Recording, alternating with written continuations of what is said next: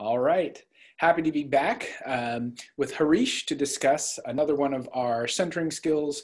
This one we call breathing mindfully.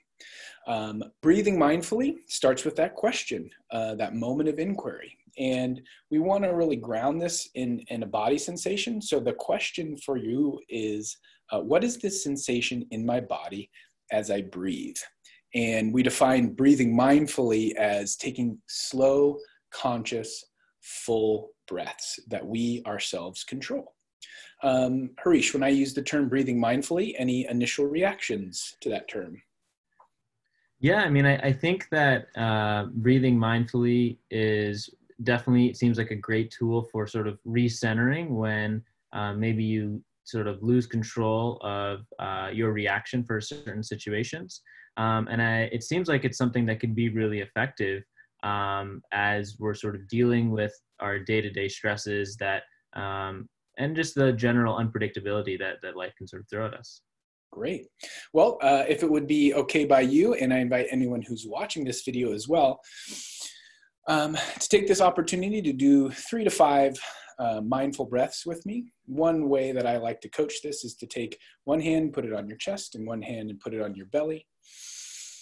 And I invite you to close your eyes. And if you're doing this at home, if you feel more comfortable, just a soft gaze in front of you.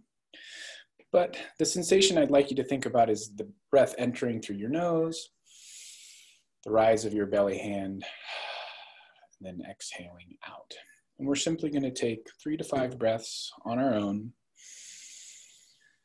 focusing on our body, letting go of any tension, noticing what we notice.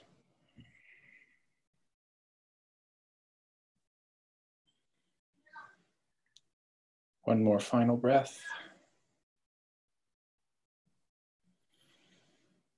And out. Well, thank you for that. Now, borrowing in another one of our skills, the noticing skill, what do you notice about yourself now, Harish? I think I feel a lot more focused and I feel a lot calmer. And also, interestingly, I feel a lot more sort of in control. I think, I feel less distracted. So I guess that can go hand in hand with the focus. And then I think physically, I feel my heart rate has slowed a little bit. And I think I've just become more aware of the immediate, the immediate feelings that I'm sort of experiencing.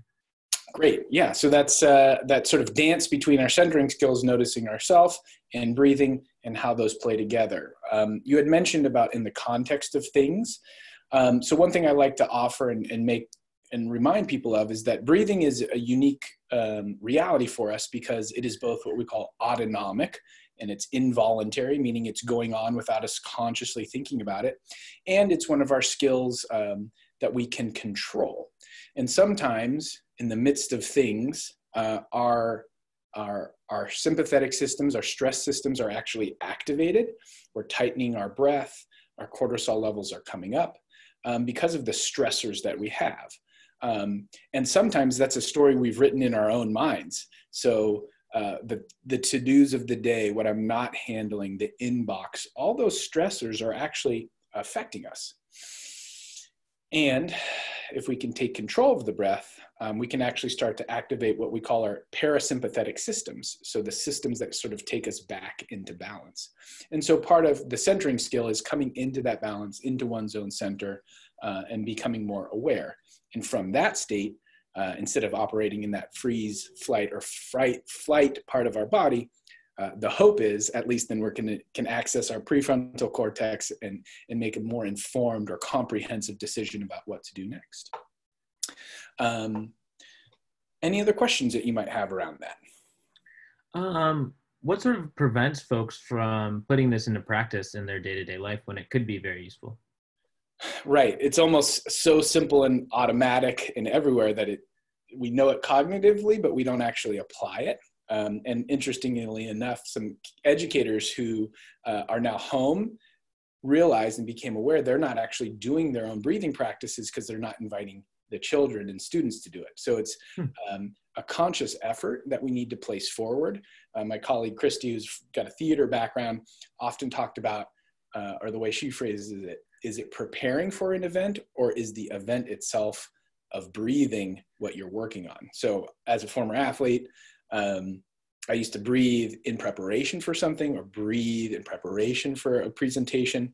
But what we're really doing is trying to invite a practice and a much more intimate and personal relationship with taking conscious, mindful breaths. That was a great question.